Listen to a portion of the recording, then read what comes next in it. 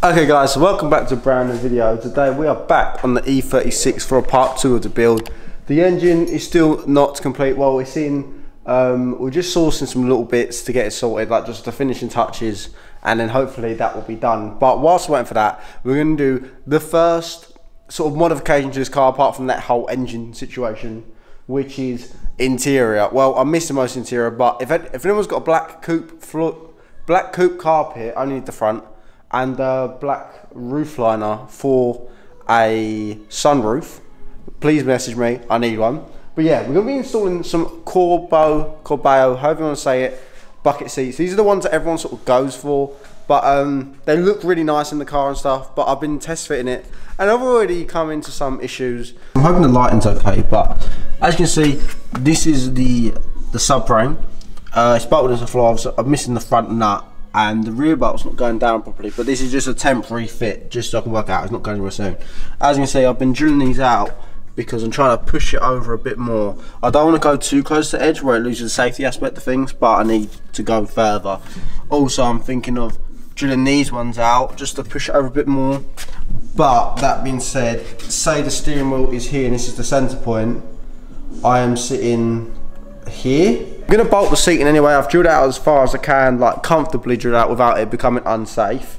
So I'm going to bolt the seating now, probably on the runners and stuff. That's what they're called, runners.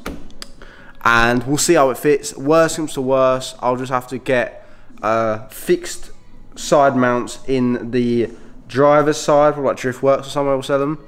And then the passenger side, I'll leave it on runners. I don't really want to do it that way, but if it feels shit and I'm sitting wonky, it's just going to drive me mental. I'd rather just have it fixed.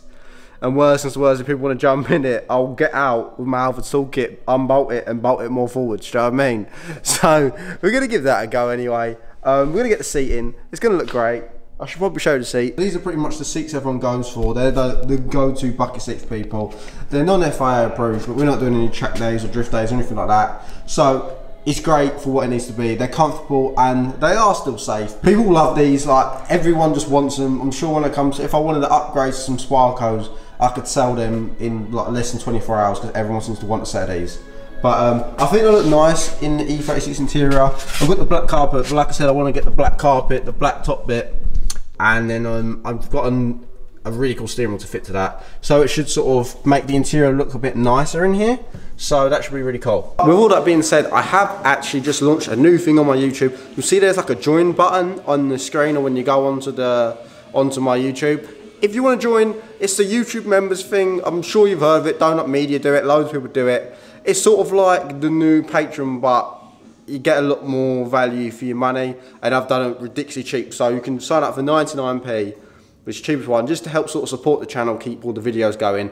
And what that will get you is, I'll show it on the screen, but so you've got like 3 different levels. I think one of the top levels is like a free t-shirt and discount on the store, early access to videos, include different chats, all like special emojis and stuff like that. It helps the channel, free stickers, discount on the website, B17Y and B7 Performance. So if you want to sign up, please do down below. I'd really appreciate it. If you can't, no worries. Anyway, we're going to get into installing this. What I'm going to do is, I'm going to unbolt the passenger seat for now because it only comes with passenger seat. Get that out. Probably get the passenger seat sorted first, and then we'll go on to the drivers because the drivers being a bit tricky.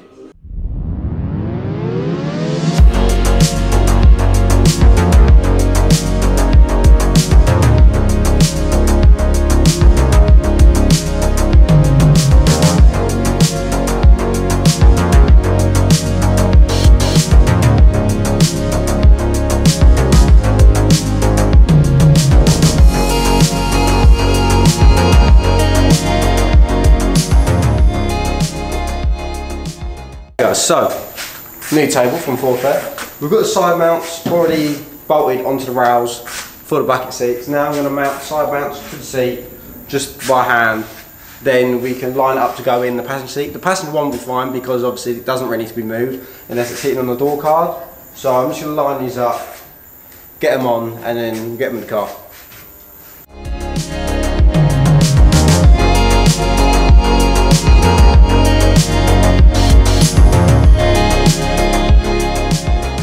Right, so side mounts and runners and the bar are all bolted on.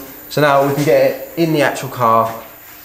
These look so good, like they're so clean and nice. I know they're not FIA approved or whatnot, but they're just a nice blank canvas, and you get some nice harnesses and stuff to go in. I don't want to go for like orange, like loud driftwork ones. I want 3-inch ones, I don't want like 2-inch like my Fiesta, because I want to get rid of them anyway. They're not very nice harnesses. But yeah, they should look good. Also, I don't know if anyone was at LZ Festival at last weekend.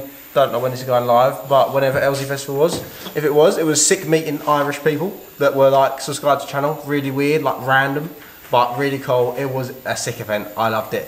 I'm actually in Adam Ozzy's new video. If you check it out, you see him drifting, and then he's standing there, and then I'm standing like this, filming. It is great. Like it was sick. It was an insane festival. Went VIP. It was mad.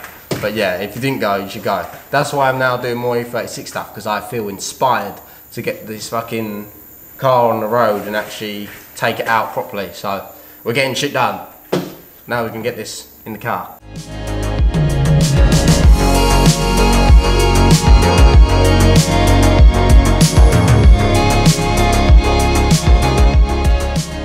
I've got to put a lot of nuts, bolts and washers in now, so I'm not going to bother even time-lapsing this, because it's going to waste my memory card for about 10 minutes of me fiddling with nuts and bolts. But we've got some big boy pan washers and that on it. We're not doing anything silly, so it's all going to be secure. You tell them. Secure. Secure. Safety. Yes. Safety for him. Okay. Let's get the bucket seats in.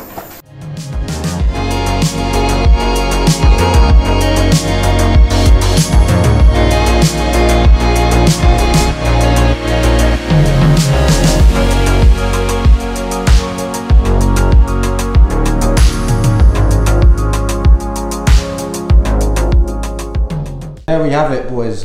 Believe it or not, behind that layer of thick dust, there is some new bad boy bucket seats installed. Look at that. The passenger side, I had a big problem with. I'll show you now. It was very annoying. I didn't think of it, but the driver's side was a lot easier. Because of where the hydro mounts here, obviously it takes up a lot of room. So when I had the fronts in, was no problem. Bolting the rears in through this way, I probably should have just took this out and mounted it to the base, then mounted the base in, but it made it a lot more difficult for me. Whereas the other side, there was a lot more clearance, but where I've had to drill it out to slide it across, it has slid across a bit more, so it's a bit more central. But now I've done that, it's a bit on the wonk where obviously they're not both perfectly drilled out even. So I may crack the other side loose when I've got some time, get measuring tape out and just actually mark up to make sure it is straight and not just at a bit of an angle. It's at the tiniest bit of an angle. I literally got a bolt and like there was like 2 threads off, but because I know it's 2 threads off, it was annoying me, and I've not even driven it anywhere yet. So I'm going to straighten it up a bit next time I come down here, but there's no point of me spending more time now. It's about 8 o'clock at night and I kind of want to go and have some dinner today. I do have a passenger door card if you're wondering why it's not on. I don't know why it's not on, to be honest. I probably should put it on there because it'll make the interior look a lot better, and that way I could check the clearance from the door. As you can see from here, it's very close. I'm not too sure what else I can do to move it across. Doug's jumping in, but yeah, I think that's just going to be a problem in general to have.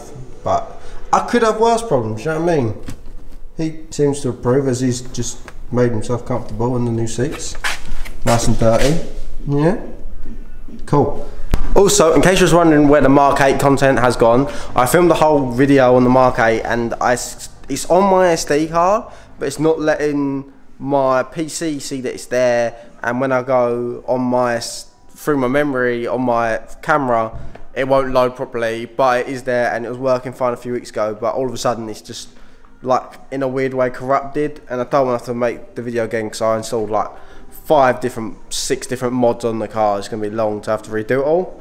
But if I have to, I will. But we're going to film a video on the Mark 8 tomorrow, actually install some more mods. So if you want more Mark 8 content, please stay tuned. We've got the 36 here, obviously we've done a good video on today.